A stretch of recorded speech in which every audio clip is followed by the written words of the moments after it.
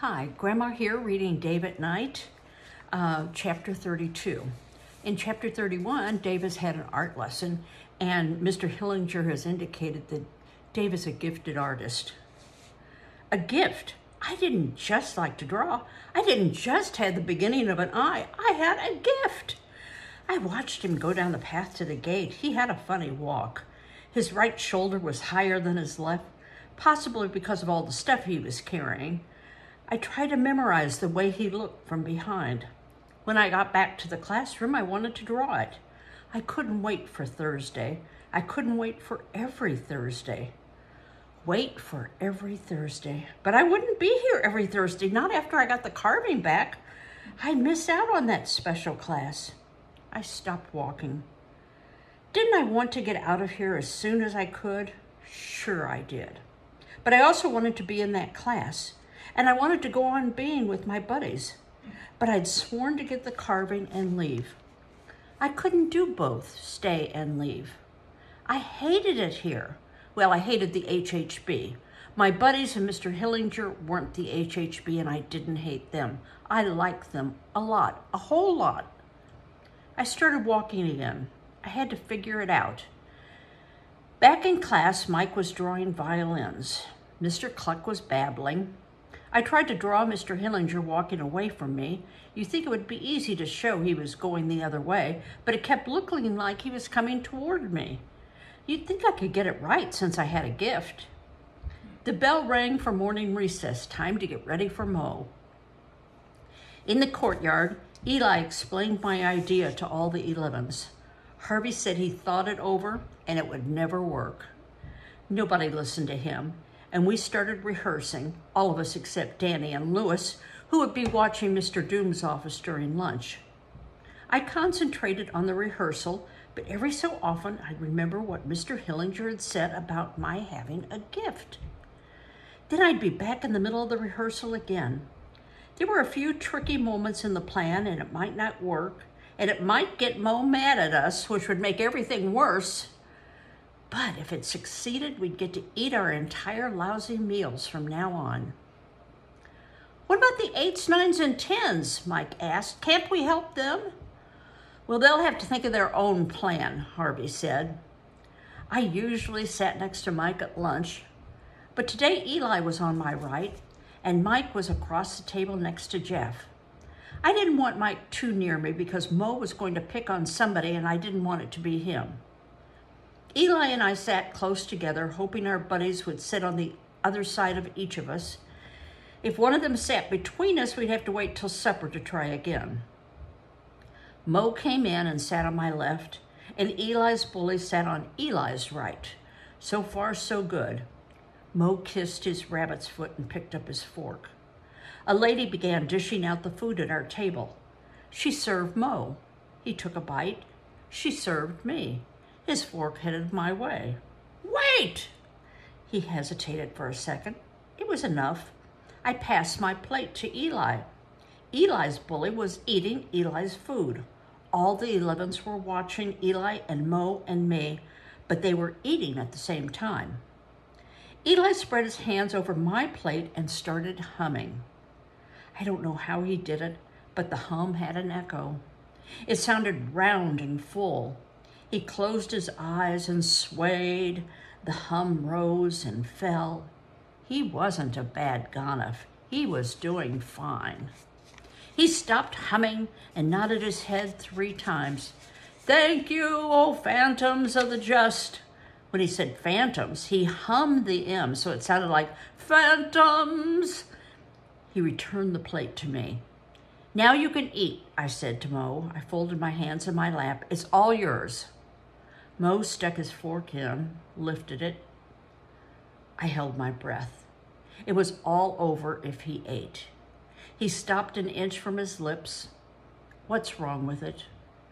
The wizard said I shouldn't eat it. He said it's for you. Mo put his fork down, reached around me, grabbed Eli's shoulder. What? Eli didn't even look scared. He waved a hand in front of Mo and started humming again. Mo let go. Stop that. Eli kept humming. Mike's bully reached across the table and started to take my food. Mo grabbed the edge of the plate. Watch yourself. The other bully let go. I thought you didn't want it. You thought wrong. Mo looked over at Eli, who had stopped humming and was sitting with his head down, swaying. Mo looked around at all of us 11s. Mike moved and caught Mo's eye. You.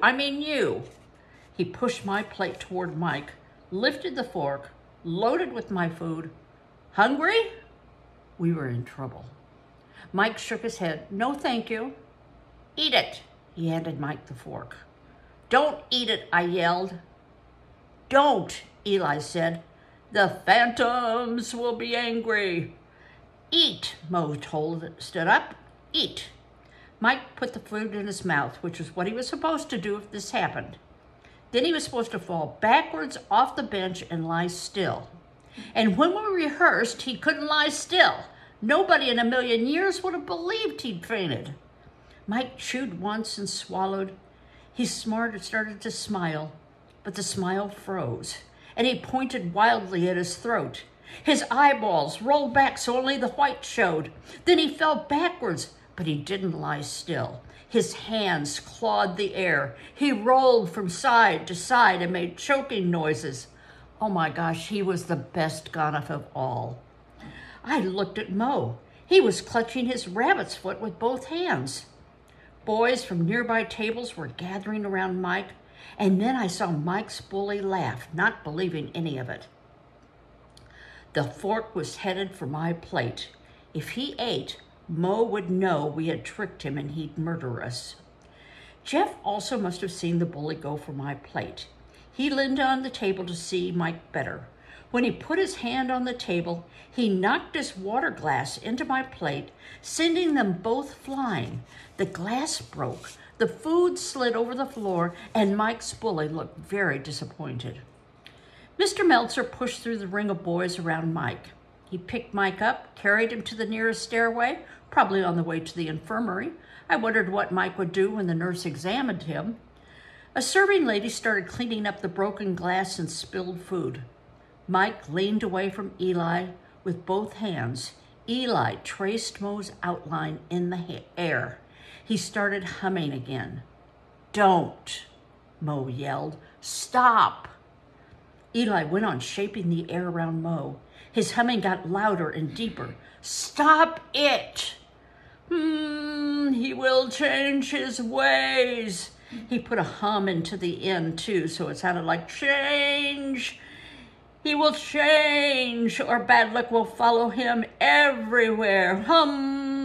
Nothing will go right for him ever again. Now will he obey me? What? How? Feed me. Mo looked confused. We had all finished eating. There's no food. You have taken the food of others. The phantoms are angry. I didn't. You saw I didn't eat it.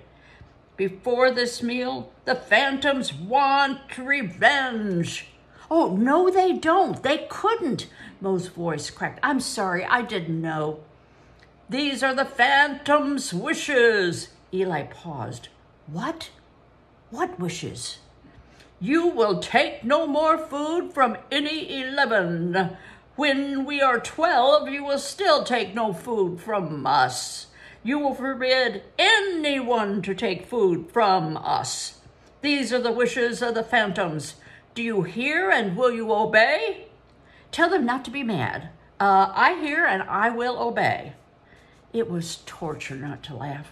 I looked down at the floor. If I looked at any of the 11s, I'd never stop laughing. If I looked at Mo, I'd die from laughing. I stared at the floor. I didn't want to leave this. I didn't want to leave my buddies. Well, Dave is in a bit of a predicament, isn't he? He wants to leave the HHB, but he doesn't want to leave his buddies. He wants to get his carving back. And if he gets his carving back, he has to leave. He can't come back. Well, we'll have to see in the next few chapters. Bye-bye.